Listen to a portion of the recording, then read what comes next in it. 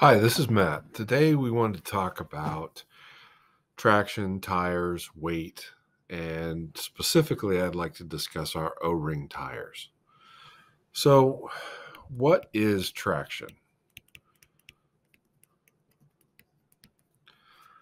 Traction is accomplished by when you have a wheel. In this case, could be a wheel on anything, could be a wheel on a pickup truck, uh, you know, a wheel on a dragster. This wheel makes contact with the surface, which could be a road, a street, or in our case, a pipe. So, traction is accomplished by the friction that happens right down at the contact point between the wheel and the surface it's driving on.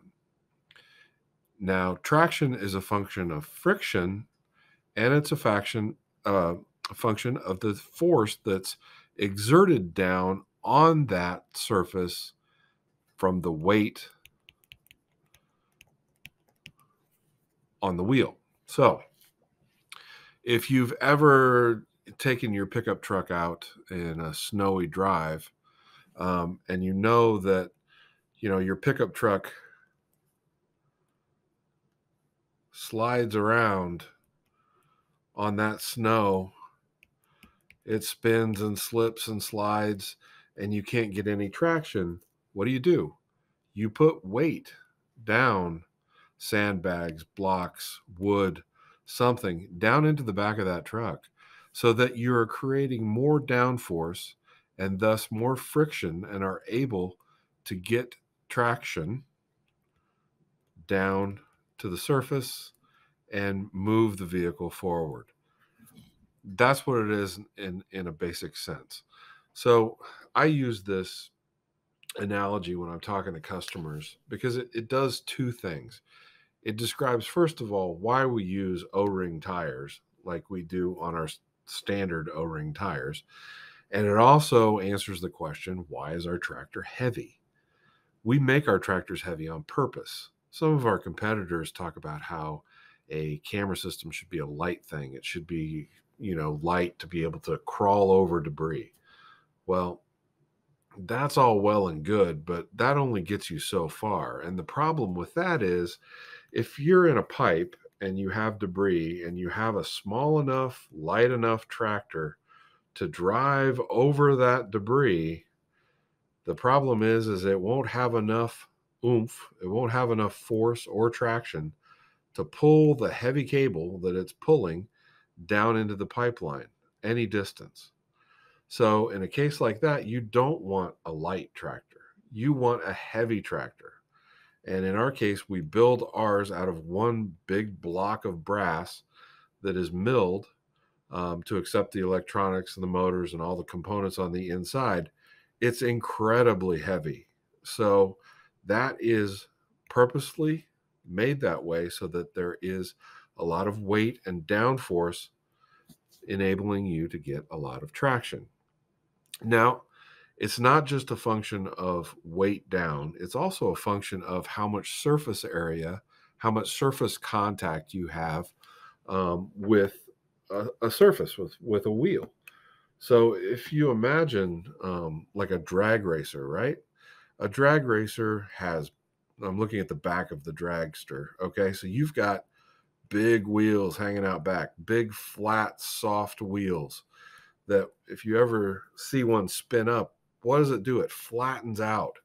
It gets wider down at the base to make more contact with the surface, creating a larger spot for more friction and enabling you then to apply more traction. Because we all know a dragster wants to go as fast as it can, as quick as it can. The same thing is very similar with our wheels. So these O-ring wheels, like what I talked about, they conform to a pipeline. So a pipeline is curved. It's not flat. You can put garden tractor wheels on a camera system and it will work, especially for, gritty debris. There's not one solution for any one type of pipeline condition, but in general, pipes are smooth because they need to be so they can carry the waste down without hanging up. And they also are usually slippery because they are wet or full of grease or whatnot. So, in general, a pipe is curved. And if you look at the profile of our tractor, here's our tractor, and then here's our hubs. I'm looking at the back or the front, it doesn't matter. But the wheel, the O-ring wheel, conforms and flattens out to the shape of the pipe.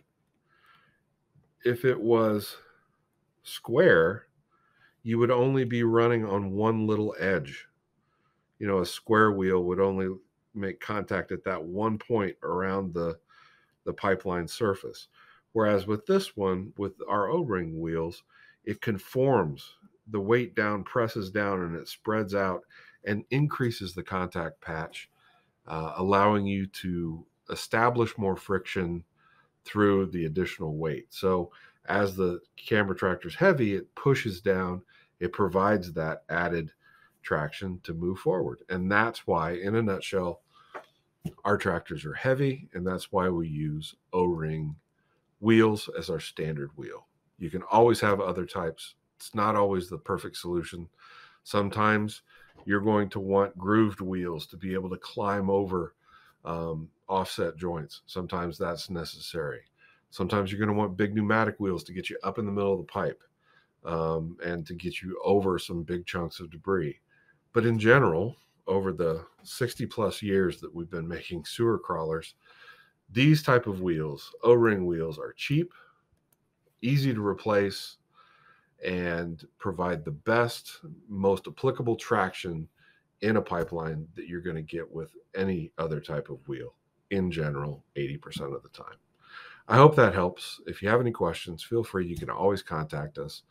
We're happy to talk about it and happy to give you all the examples you might need. Once again, thanks for listening.